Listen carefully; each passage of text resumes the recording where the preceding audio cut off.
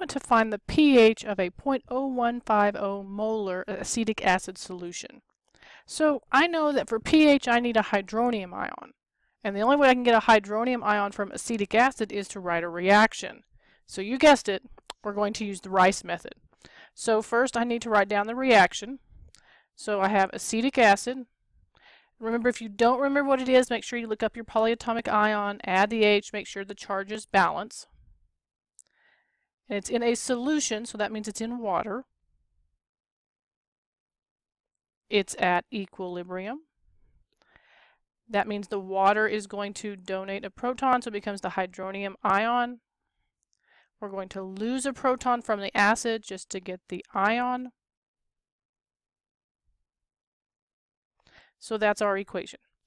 Now, I is our initial concentration. Well, the only initial concentration I was given was what? For the acetic acid. So this is 0.0150.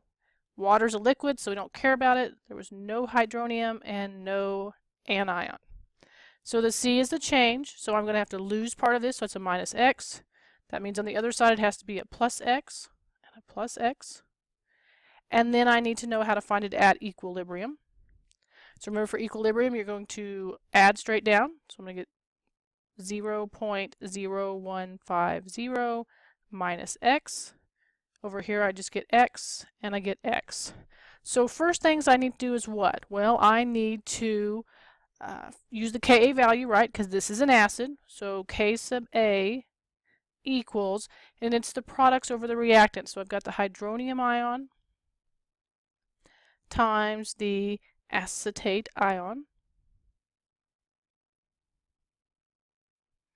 all over the concentration of acetic acid.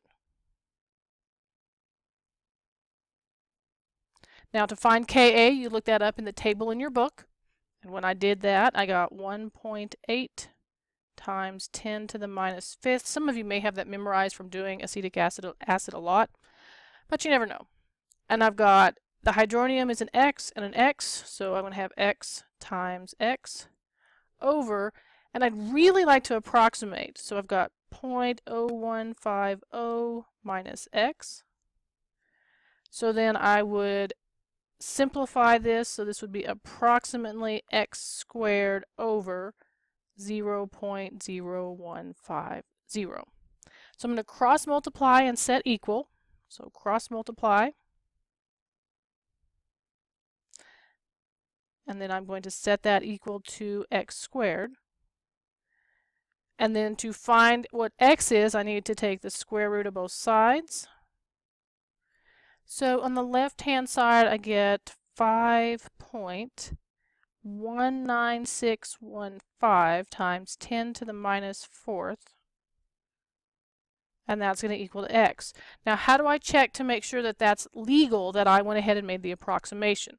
Well, I take the number that I just got, so the 5.19615 times 10 to the minus fourth, divided by the concentration, which was 0.0150 times 100.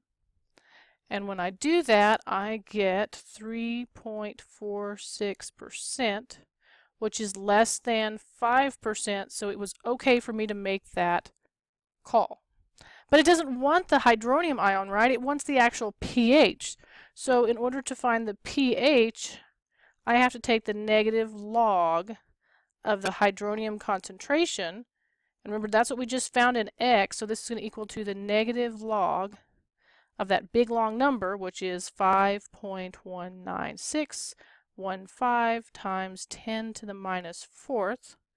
And when I put that in my handy dandy little calculator, remember, since it's pH, we're going to have two significant figures after the decimal. So I'm going to get the pH equals 3.28.